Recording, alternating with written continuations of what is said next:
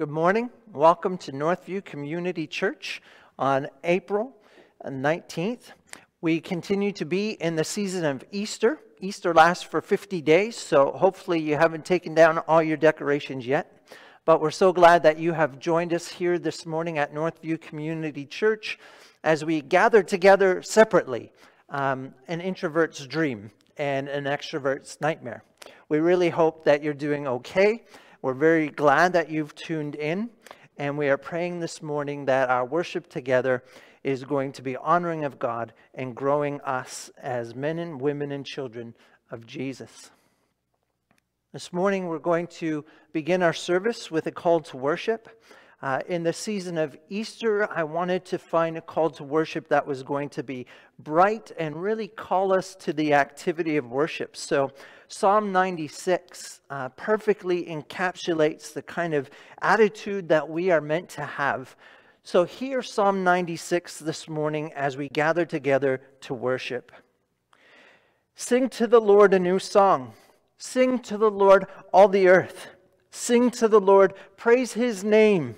Proclaim His salvation day after day. Declare His glory among the nations, His marvelous deeds among all peoples. For great is the Lord, and most worthy of praise. He is to be feared above all gods. For all the gods of the nations are idols, but the Lord made the heavens. Splendor and majesty are before Him. Strength and glory are in His sanctuary. Ascribe to the Lord, all you families of nations. Ascribe to the Lord glory and strength. Ascribe to the Lord the glory due His name. Bring an offering and come into His courts. Worship the Lord in the splendor of His holiness. Tremble before Him, all the earth. Say among the nations, the Lord reigns. The world is firmly established. It cannot be moved. He will judge the peoples with equity. Let the heavens rejoice. Let the earth be glad. Let the sea resound and all that is in it. Let the fields be jubilant and everything in them. Let all the trees of the forest sing for joy. Let all creation rejoice before the Lord, for He comes. He comes to judge the earth. He will judge the world in righteousness and the peoples in His faithfulness. This is the word of the Lord. Thanks be to God. Let's continue to worship this morning and pray. Heavenly Father, the God of all the nations of the world, the Father of our Lord Jesus Christ, we pray this morning as we come to you in worship that you would take us in your arms, that you would gather us together, that we might experience your loving embrace this morning as we come for the activity of worship. We pray this morning, Lord, that your name would be lifted high. We pray that this would not just be something that we do on a Sunday morning together, but that this might be our attitude and our lifestyle Sunday to Sunday. Lord, you are good. This morning as we gather, we pray for your Holy Spirit to be poured out on us once again. We pray that you would fill us up full to overflowing with the presence of your Spirit, that you would make yourself manifest to us in our day-to-day lives, that the joy of the Lord would overflow in our hearts, and even as the psalm has proclaimed, will overflow to our neighbors around us, to all the nations of the earth. We pray, Lord, that they might hear this good news that incorporates us into Christ and gathers us together as one people.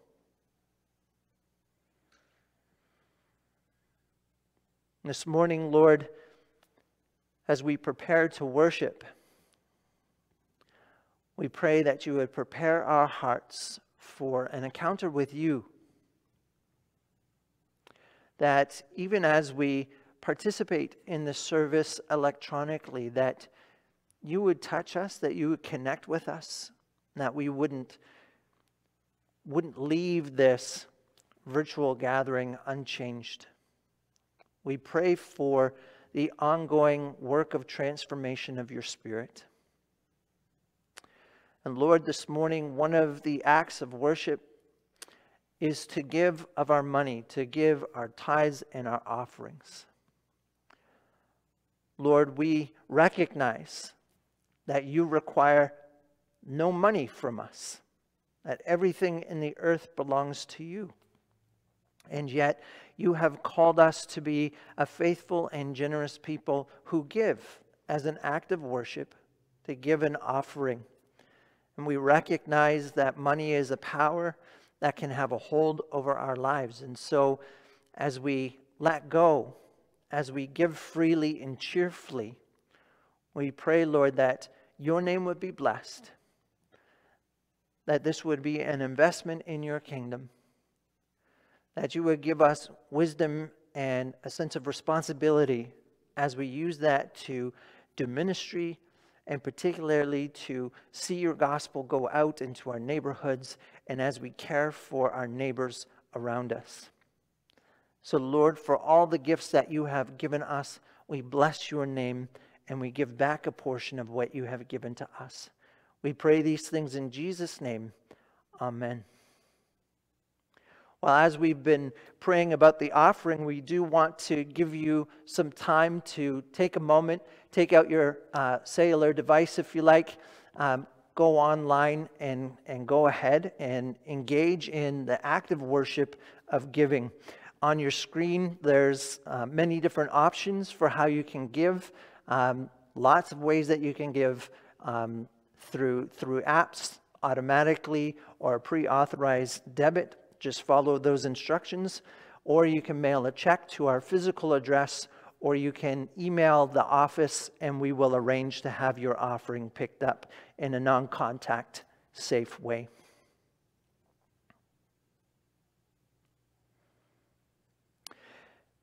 As we continue to worship, this week we sent out our electronic bulletin to you. If you would like to subscribe to getting that weekly electronic bulletin, if you're not on that list, you can do so by just emailing office@northview.sk.ca, and we'll be happy to add you to that. The bulletin is a weekly blast that goes out, and it's a great way to stay connected and up to date with what is happening in the life and ministry of our church. As well, we use that for prayer requests or a pray chain, and so that can keep you up to date with the life of your brothers and sisters in this community. So there are two announcements that we want to emphasize from the bulletin this morning.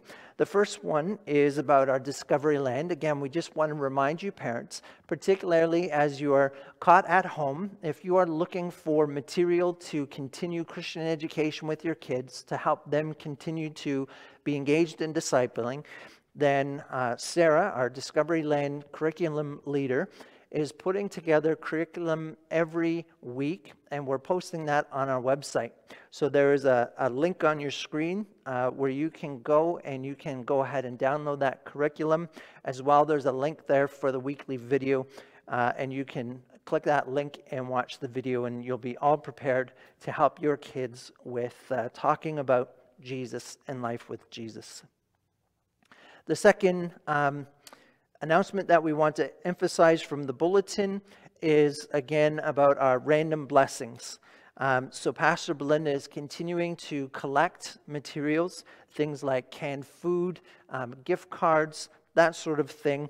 There's details in your bulletin. You can drop them off on a basket on her side porch right at her house. She is cleaning those, getting them packaged up, and then we have people that are doing contactless delivery to houses. Like we said, we were able to bless 9 families for Easter, and this week we've been able to reach out and actually connect with a member of our community who needed some help, and we were able to bless them. So your care items, your offerings are going to helping our neighbors and caring for people who are in need. So we would encourage you to think about how you can participate in that.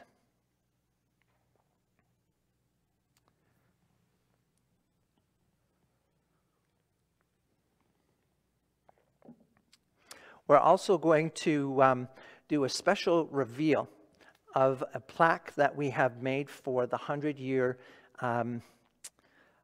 celebration.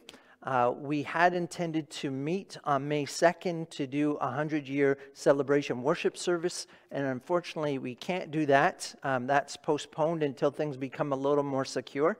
However, we do want to keep in mind that it is 100 years that we are celebrating, so we have had a plaque made and we want to reveal that to you now. So check out this video. In 1920, Reverend Lotta Babcock came from Ontario to Regina, Saskatchewan to start this new work with the Free Methodist Church in Canada here in Regina. And so 100 years later, we stand here and we want to commemorate this work that God has been doing through the Free Methodist Church here in Regina. And we wanted to commission a new plaque that would commemorate the people that God has raised up over these last 100 years to lead this work. So the 100-year committee, with the help of Suzette Seeley, has produced this plaque.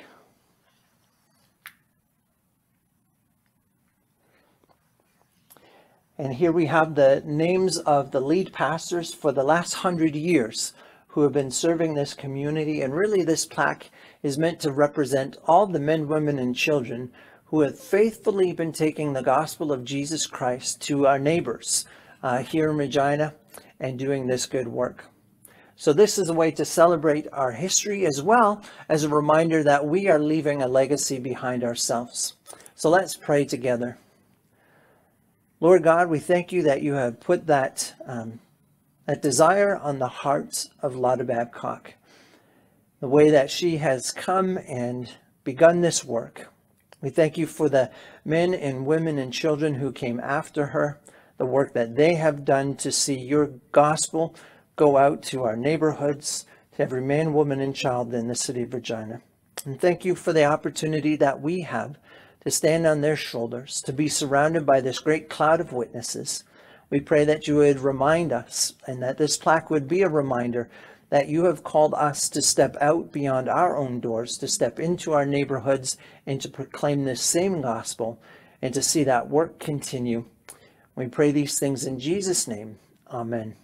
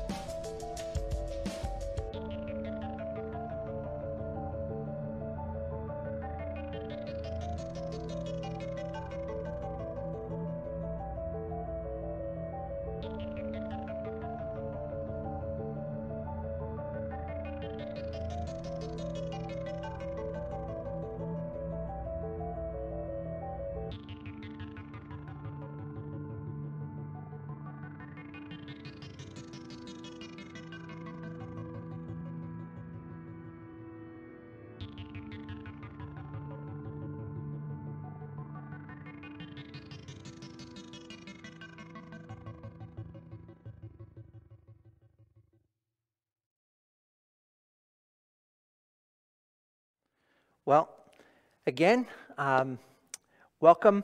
We are in our new sermon series called Christ and the Art of Warfare. We've been focused here at Northview on discipleship since September. That's our ministry theme for this year, growing as disciples in Jesus Christ. And I wonder if maybe you notice, like I have, that when we pursue a deeper spiritual relationship with God, that life seems to coincidentally get a little bit harder. Well, of course, that's no accident. We know that there is an enemy who does not want us to belong to God or to grow deeper in God. So whether we are mature Christians or we are a new Christian or you are here because you're spiritually seeking, it is vital for us to understand that there are forces at work in this world that are attempting to derail us as we are seeking God. There's a wonderful quote by C.S. Lewis that's up on your screen. And there, C.S. Lewis is talking about in his book, The Screwtape Letters. It's a fictional work, of course. It's from a senior devil writing and giving advice to a junior devil. And that's the second chapter when Wormwood's patient has become a Christian. And then after some threats and almost glee at the torture Wormwood's going to receive, Uncle Screwtape is actually able to say, well, don't worry about it. No need to despair. Loads of these adult converts have come and taken a temporary sojourn through the enemy's camp, and then they have come out again and are securely with us here in hell. So that is just an imaginative way that Lewis points out to Christians or warn Christians that we have to pay attention to the spiritual realm and the warfare that is occurring every day when we pursue God. We see this same battle most clearly when we come to the life of Jesus Christ. Jesus comes onto the scene, and if we take his entire childhood, the entire birth narratives that we've been examining over Advent and Christmas, we see that there is a conspiracy against Jesus himself. And so by the time he gets to the wilderness after his baptism, and he is tempted and tested by the devil as he has those 40 days and 40 nights in the wilderness, we are unsurprised. And the authors of the Gospels often say that the devil left Jesus at that time to look for an opportune time when he can test him again. And within Jesus' ministry, we see him constantly coming up against demons everywhere he turns. Jesus comes, and with him comes the kingdom of God, and the kingdom of darkness is instantly rattled, and the battle is on. Well, it's not just in the life of Jesus that this sort of battle occurs, is it? No. It is also in the Christian life. In fact, often the scriptures describe the Christian life using this kind of terminology, this sort of metaphor of battle or struggle. The Christian life is a struggle. We are to struggle against evil, against sin. It's a struggle for the faith. There's a struggle for the gospel. We are called soldiers. We are to wear armors. We have armor. We have weapons for warfare, and we are to engage in that warfare. All of that imagery is found in Scripture for the Christian person. So as we come to discipleship, we recognize that as we grow as disciples, we are going to have greater spiritual interference. And so we need to look at the battle plan. So that's what this series is going to be, Christ and the Art of War. So in this series, our battle plan is, first we're going to examine the enemy, get to know the enemy. That's a must. And then we have to recognize that it is Jesus who is our general, who is leading the charge. And if we are going to fight well, we have to follow after him.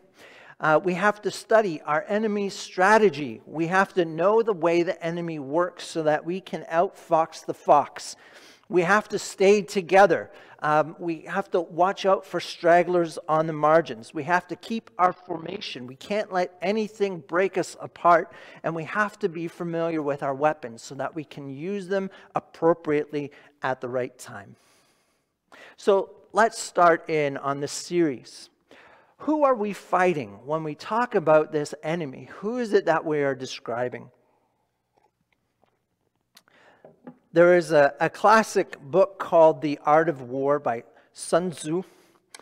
And he says in that, if you know the enemy and know yourself, you need not fear the result of 100 battles. If you know yourself but not the enemy, for every victory gained, you will also suffer a defeat. If you know neither the enemy nor yourself, you will succumb in every battle. So probably the classic book on war strategy recommends and acknowledges that the first thing we have to do is to know our enemy and to know ourselves. And in this sermon, we're hoping that we are going to clarify both of those things. So, check out Ephesians chapter 2, verses 1 to 3. Our text this morning is going to be Ephesians chapter 2, verses 1 to 10. We're going to start with the first 3 verses. As for you, you were dead in your transgressions and sins, in which you used to live when you followed the ways of this world and of the ruler of the kingdom of the air, the Spirit who is now at work in those who are disobedient. All of us also lived among them at one time, gratifying the cravings of our flesh and following its desires and thoughts. Like the rest, we were by nature deserving of wrath. So the Apostle Paul here is picturing with the Ephesian churches. He says, okay, think about your life before Christ. Now, he may be talking about particularly Gentile Christians. Think about your life before Christ. I don't know for sure, but he says, what I have to say is about before you came to Christ. You were dead in your transgressions and sin. That is a fine summary for who we are as human beings apart from Christ and the Spirit. We are people that are already dead in sin, dead in transgressions, and we don't need to make too much about that. Paul's using both of those words synonymously as a way to intensify it.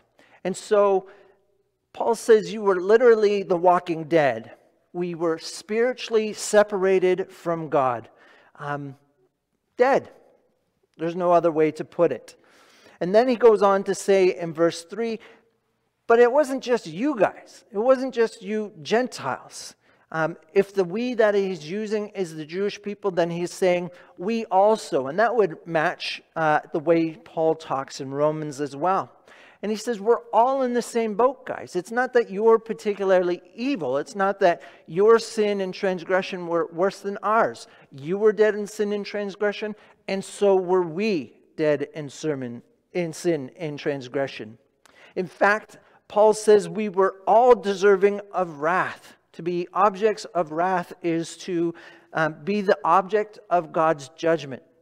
God's wrath is God's love burning hot, but it also is judgment. When God says this is good or not good, that is God's wrath. And Paul says before Christ and the Spirit, we were all alike, dead in our sins and transgressions, deserving of judgment and under God's judgment, under God's wrath. Particularly what we want to see in this, as we ask the question, who are we fighting or who is our enemy, is to see what Paul has to say about that, because Paul is summarizing what Scripture itself has to say about who is God's enemy. Because ultimately, while we are affected, it is God's enemies that are affecting us. And Paul names 3 in those first 3 verses. He names the world, the flesh, and the devil. Now, a couple weeks ago, we just did a sermon from Jesus' Sermon on the Mount, where we talked about loving enemies, and I concluded that way saying that young kid who had said that the only enemy the Christian is to have is the devil, and I concluded and said he was in fact right. we should only have the enemy of the world, the flesh, and the devil, because everybody else we should love. Love until they are no longer our enemy, and then keep on loving them. And so here we are again. The three enemies of God and of the church are the world, the flesh, and the devil. So in this sermon, what we want to do is get to know those three powers a little better. So we begin with the world. Paul says, you follow the ways of this world. In fact, Paul says it was the age of this world. And here we have this language of age. Now, on Easter, we talked about the old age and the new age. In Jesus, the new age has begun, but the old age hasn't finished yet. So you and I as Christians, and actually the whole world, even though the world doesn't recognize it or acknowledge it, are living in this in-between time. The new age has begun, but the old age continues. And so where we stand continues to be the old age, even though from a status point of view, you and I have moved into the new age. But because we stand in the old age, the world, continues to have influence and impact on who we are. That is the reality of being sort of stuck in between the two places. So, even though the old age is passing away in favor of the new age to come, it hasn't finished yet. And as Paul says in Romans 8, we are eagerly waiting in anticipation for the culmination of our salvation. So, the world. When we talk about the world, I like Walter Wink. He says it this way. It seems to me the quality of alienated existence, the general spiritual climate that influences humanity, in which we live and move and lose our beings. We breathe it, absorb it, and drink it in as the normative definition of our possibilities. It represents the subjectivity of a world epoch, the spirituality of the age, the permissions, license, restrictions, advices, and restraints imposed by the times we live in. So there's a description of what we mean by the world. It's this whole system of influence that the culture has out there around us. Think of the movie The Godfather for a second. We have this young man, Michael Corleone, who is a part of this mob family. In fact, his father is the Godfather, this crime boss, this head of this large organized crime family. And Michael is looking to get out. He is trying to go a different way. He's joined the army. He's marrying a non-Italian woman. He has a whole picture of what his life is going to be. He's trying to pull away from the culture of the family. And yet, upon the murder of his father, he is quickly pulled right back in. And in fact, that's a line from the third movie, where he's constantly forced to be the son that he was designed to be, even though he wants to walk a different path. The Apostle Paul says this in a really neat way. And the J.B. Phillips translation of Romans 12:2 brings out what we're trying to say, what it is that the world attempts to do to you and to me. Paul says, don't let the world around you squeeze you into its mold. So think about the times when you've made popsicles or chocolates. You get a mold and you pour the liquid or the contents in there. Maybe you freeze them and then you're able to take it. And the shape of that thing, the popsicle or the chocolate, has taken on the shape of the mold. And so that's the way the world works on everybody, believers and non-believers alike. It attempts to squeeze us into one particular mold. And when we think about the world, we have to recognize that the world does not tolerate nonconformity. The world does not like it when we stand apart and try to be different. The world is, in fact, trying to squeeze us into its mold, and we're hitting the worldview. This is the way the world says the world works. And so whenever we challenge those assumptions, we're going to have either revolution or we're going to have revolt, violence. So either the world changes, and we have seen world change, or it hits back and it just says no. We will not tolerate that changing. So the first enemy is the world. There is a whole context that we live in that is always trying to conform us to itself. The second enemy that Paul talks about is the flesh. And here we're moving out of order a little bit from the way that Paul said it. Paul says, gratifying the cravings of our flesh and following its desires and thoughts. Now, the first thing we have to note is that this is not about the material body. So this isn't about the flesh-spirit dualism, as if the flesh is bad, the physical body is bad, and the inner self is good, a spirit is good. No, when Paul is talking about flesh in this context, he is talking about our lives apart from God, the part of ourselves that either doesn't take God into account at all or hates and rejects God. So, the person that does not pursue God at all, but rather prefers the self-gratification of our own desires. And so, notice in that verse, following the flesh's desires and thoughts. It's almost described as a personality. And in fact, when we go to Romans 5 to 8, that is exactly the way that the Apostle Paul talks about it. Sin as this thing that dwells in us. It's almost like a second skin, a second self. And so Paul in Romans 7 has this whole diatribe where he says, now look at what happens when the law comes in. The law says not to do something, and the very first thing I wanted to do is do that thing.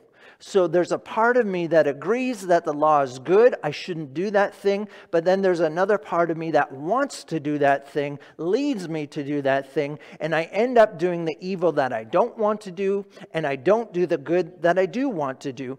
And I find that I am at war within myself. That war there is the person and the sinful human nature, the flesh. That's what Paul is talking about when he describes the flesh. And so this enemy seeks to pull us along through our desires and our thoughts. It's not just some base physical instinct. We sin with our mind as well. And again, like with the world, that's why Paul says, don't be conformed to or squeezed into the mold of this world, but be transformed through the renewal of your mind.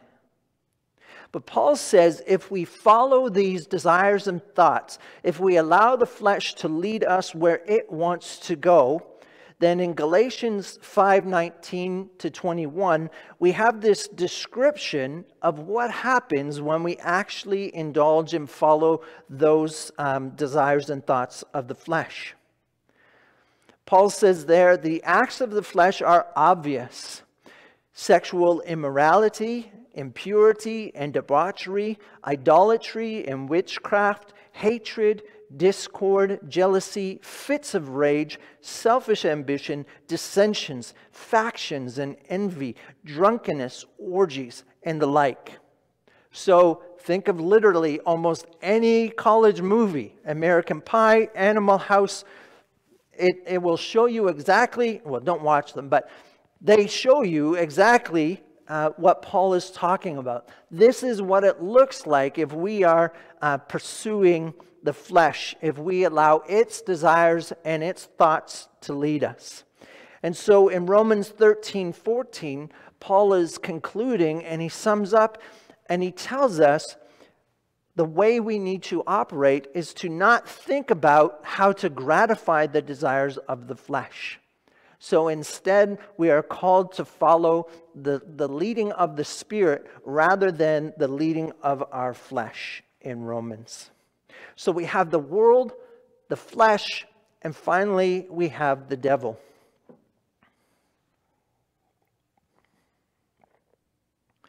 Now, I love the movie The Usual Suspects, and I've used the quote several times. In that movie, we have Virgil Kent saying, "The greatest trick the devil ever pulled was to convince the world he didn't exist." And we have to come to terms with that. We live in a world where it just seems silly to actually believe in a devil. some personification of evil. So when Paul talks in Ephesians 2, and he says the ruler of the kingdom of the air, we know that he's talking about Satan there. And there's lots of titles that Scripture holds for this enemy of God. He's known as Satan, Belial, and the god of this age. He is the devil.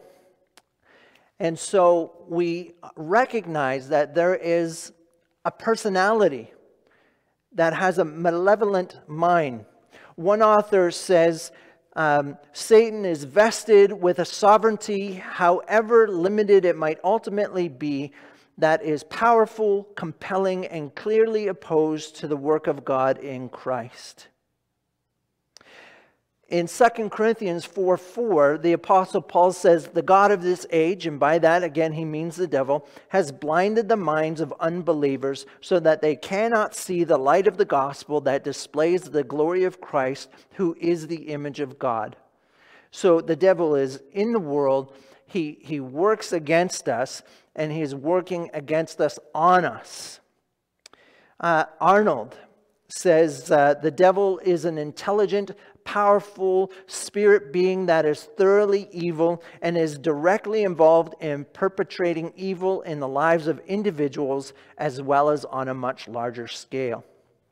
So we have this picture of this being that we have to take seriously if we are going to be armed to fight this fight.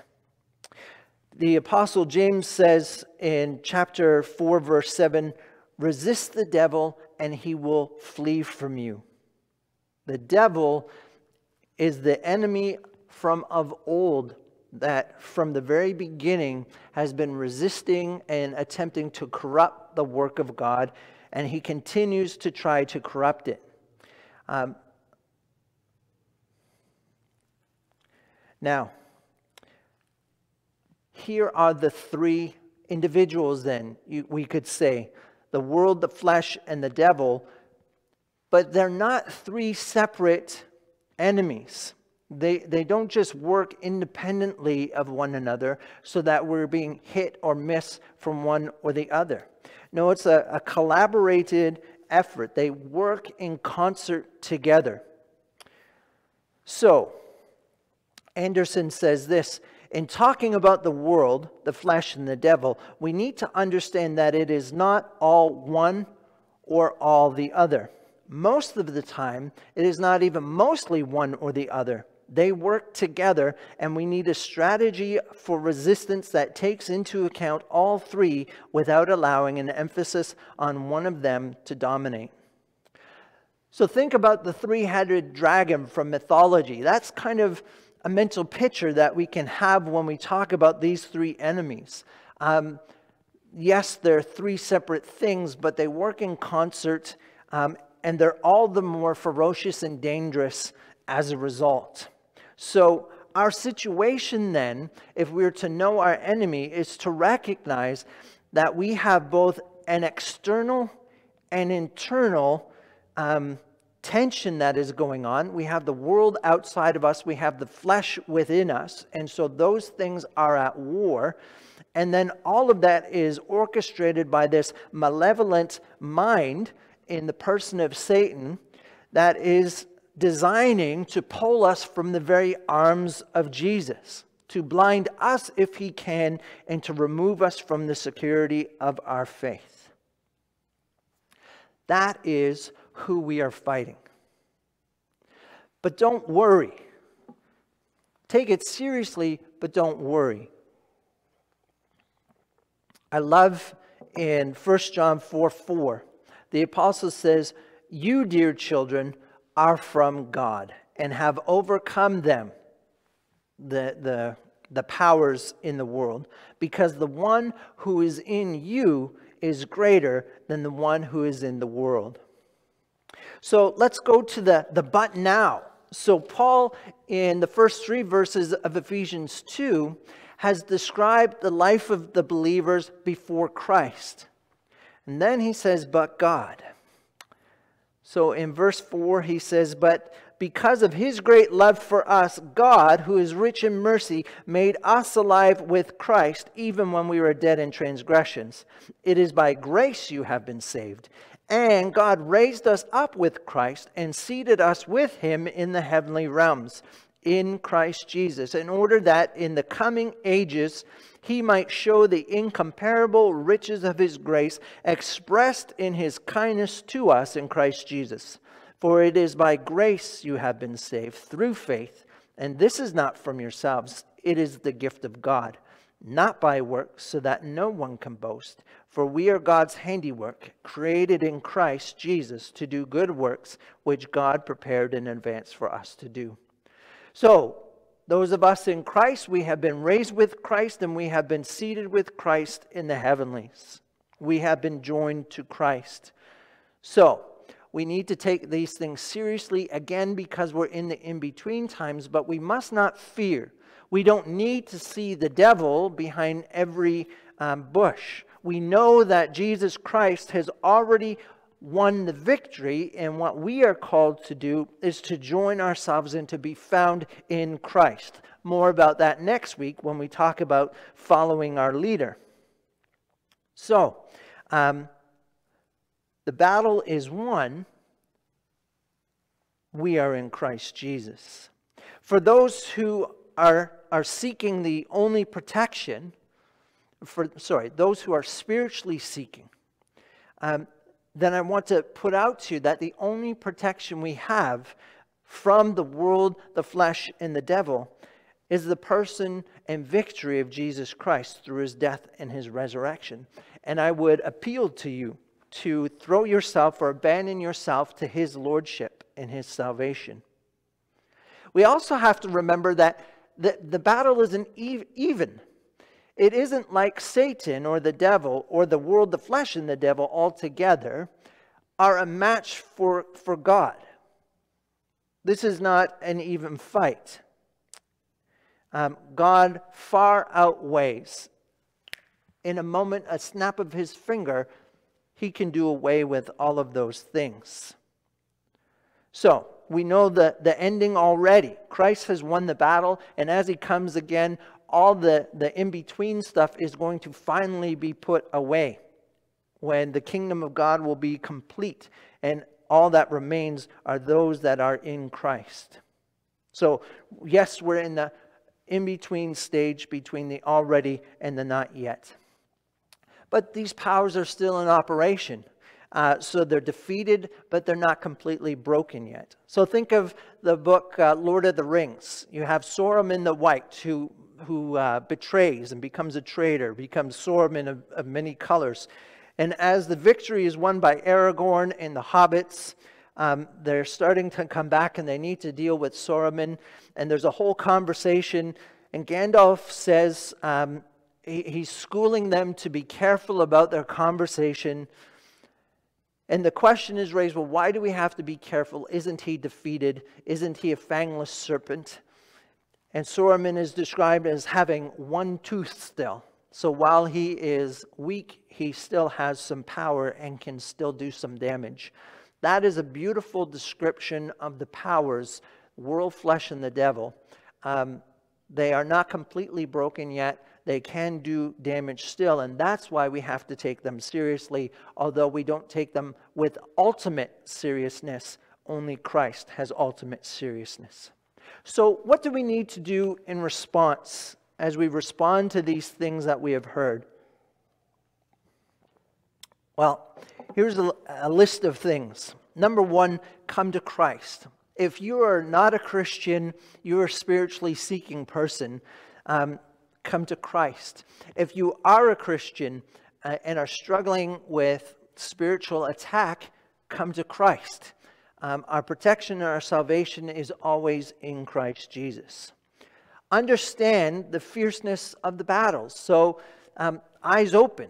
The current language these days is called woke. Be woke to the world that we live in. The world, the flesh, and the devil are all actively conspiring every day to derail us and pull us from the arms of Jesus Christ. Focus on your discipleship. The more we grow in maturity, the more we become like Christ Jesus himself, the more victory we ourselves will have over these powers in our lives. So grow in your maturity, be discipled. Fix your expectations. Set your expectations so they are appropriate expectations. The Christian life is not the waving of the wand. The Jesus is not the bippity-boppity-boo that is going to fix everything. We need to understand that this battle is a lifelong battle. We will be fighting this until the day we die, or until the day that Christ comes again and puts those powers finally under his feet. So think of it, it's a marathon, not a sprint. And so don't think that you can do one thing, say one prayer, and life is going to be cotton candy and unicorns. It is going to be a lifelong struggle towards freedom. And finally, seek deliverance. If you are experiencing spiritual interference, then let us know. We want to pray with you. There are people in our congregation that work with Freedom in Christ, Ed and Linda, and they can help take you through steps to deliverance. We have a wonderful prayer team that is praying even now, and will do intercession and will meet with you. We have pastors who can meet with you right now electronically and do some of that. There are counselors that you can go to. So seek deliverance from this. Well, let's pray.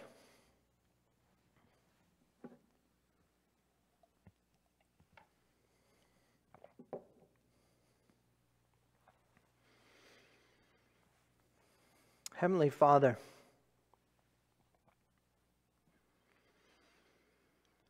greater is he who is in us than he who is in the world. And we thank you for this great gospel truth.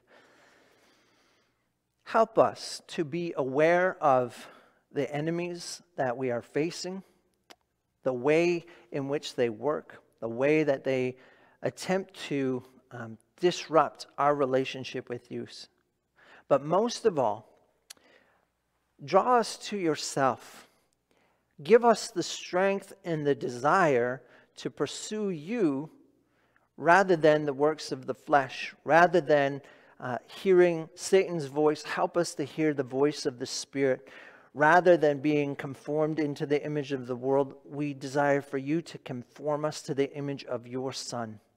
Free us, we pray, and make that freedom, that deliverance complete. For those in our congregation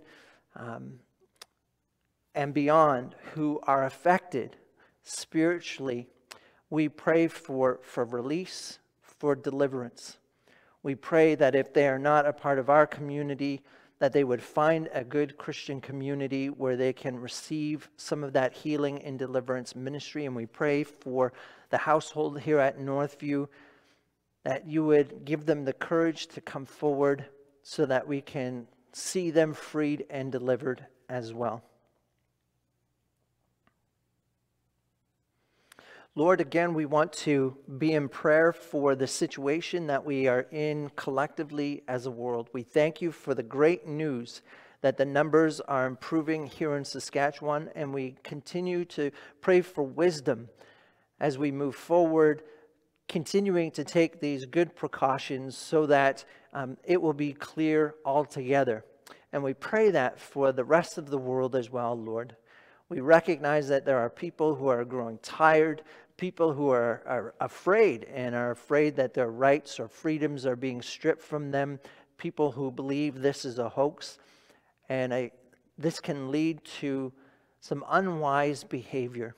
Lord, we pray for wisdom, your wisdom to be poured out. We pray for people to continue their good precautions. We pray, Lord, that you would limit the death toll. We pray for those who are sick. We pray for those who are grieving. We pray for those who are afraid. And we pray for those who are lonely. We pray for your power and your presence to move in this world, to set people free, to bring healing and renewal, new life, Lord, resurrection life. So, Lord, for all of these good gifts that you have given us, we bless your name, and it's in Jesus' name we pray. Amen. Well, and here's our our sending. Again, from Ephesians, the Apostle Paul says, "For this reason I kneel before the Father, from whom every family in heaven and on earth derives its name. I pray that out of his glorious riches he may strengthen you with power through his Spirit in your inner being, so that Christ may dwell in your hearts through faith. And I pray that you, being rooted and established in love, may have power together with all the Lord's holy people to grasp how wide and long and high and deep is the love of Christ, and to know this love that surpasses knowledge, that you may be filled to the measure of all the fullness of God. Now to him who is able to do immeasurably more than all we ask or imagine, according to his power that is at work within us, to him be glory in the church and in Christ Jesus throughout all generations, forever and ever. Amen." Go in peace. Be blessed.